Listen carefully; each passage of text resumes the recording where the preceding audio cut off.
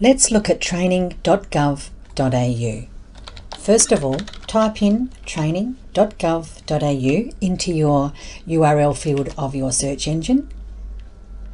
Press enter and this screen here will come up. On the bottom right hand side of the screen there's a spot that says continue to training.gov.au. Click on that.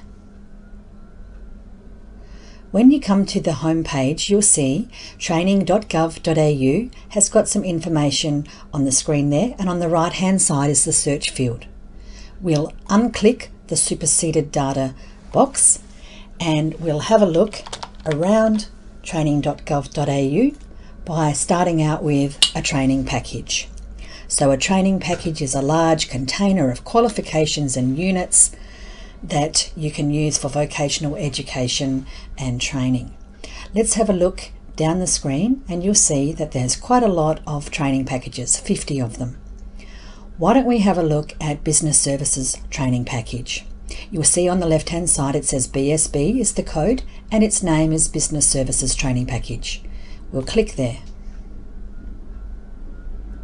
Once we go to this page, we see the training package details. It's called Business Services Training Package. Its code is BSB and it's the second release. So there's been a couple of little changes, minor upgrades, since it was first released in 2015. That just reassures you that you're using the current version. Now, let's look down the screen and see what's inside this training package. So training packages house qualifications and also units. Qualifications are things like certificates and also diplomas. Certificates and diplomas have levels. The levels are set by the Australian Qualifications Framework. The Australian Qualifications Framework sets the level of qualifications. So for levels 1, 2, 3 and 4, they're known as Certificate 1, Certificate 2, Certificate 3 and Certificate 4. After that, the next level up is called a diploma, that's AQF 5, or an advanced diploma, which is AQF 6. You'll learn more about that in your training course. So we see these various qualifications. Let's have a look at one now. Why don't we perhaps have a look at, let's see, maybe Certificate 3 in Business. So down here on the left hand side, BSB 30115, Certificate 3 in Business. Here's the details of this particular qualification. So the qualification lives inside the Business Services Training Package. It's got its own code too, BSB 30115, Certificate 3 in Business, Release 2, so also its second version. And it's current. It came from Business Services Training Package. Here are all the units which are inside the qualification. So a qualification has a whole range of different units which make it up. So in this case, the Certificate 3 in Business, let's have a look down and see how many units we need to achieve success with a Certificate 3 in Business. We can see the packaging rules. Packaging rules tell you how to put the program together. So we know that we need 12 units. One of them is mandatory, so that's a core unit, and then there are 11 electives, and there are rules around which electives you can choose. So although here there are more than 12 units, that's because of all the elective choices. So we have a look down here and we see which particular units you can choose from. Now, let's say we want to look at one unit. So a unit is a topic or one particular task that you might do in the workforce. Why don't we have a look perhaps at processing customer complaints? So this is one unit of the 12 that's required to make up Certificate 3 in Business. Let's click on BSB CMM 301. When we click on the unit, we can see it's got a name and a code, BSB CMM 301. This is the first version of this particular unit, Release 1. It's current. It's not going to be expired anytime soon. We find that this particular unit, though its parent package is business, is also included in other training packages as well. So they import this unit in from time to time if they need it in other qualifications. Here's a list of the qualifications which can have this particular unit inside it. Now let's look down for more details about this unit. You can download and attach Word files or PDF files on this if you wish, or you can just look at it on the screen. We see the application, or in other words the summary or overview of the unit, and we see the details. We have elements and performance criteria.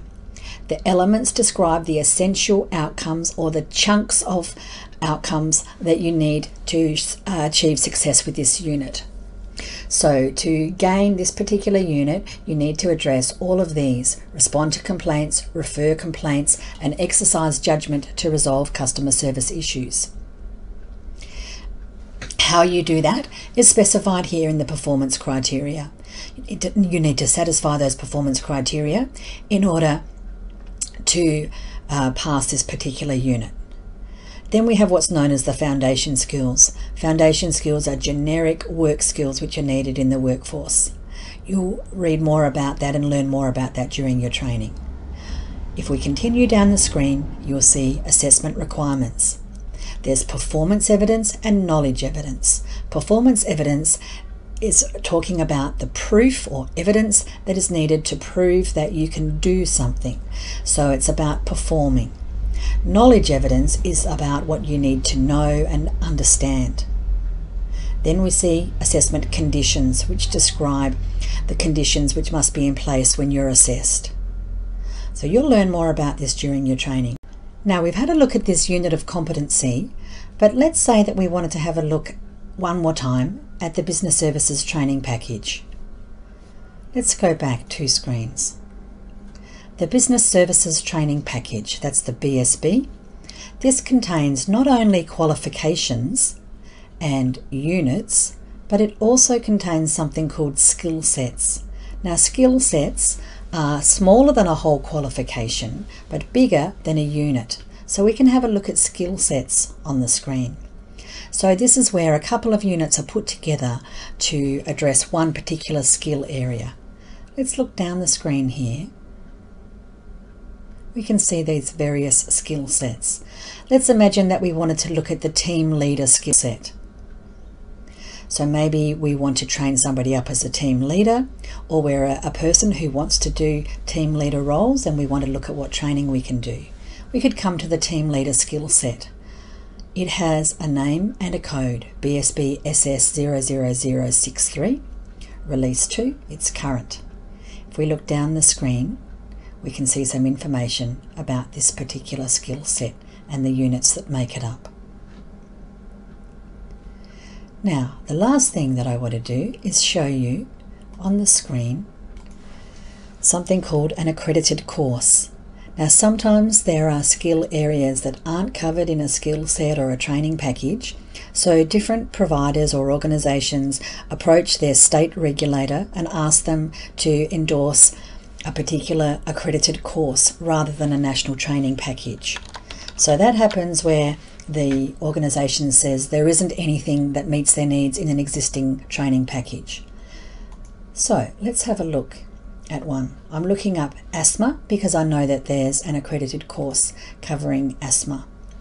So the Asthma Foundation has gone to their regulators in different states. We'll have a look at the Victorian one in a moment, and asked for endorsement for a particular course that just addresses this area, asthma risks and emergencies in the workplace.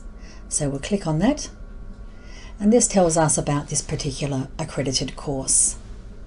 It doesn't give us all the information because the people that put the course together and approach their state regulator, in this case VRQA, they hold that information. To find that information out, we need to contact them.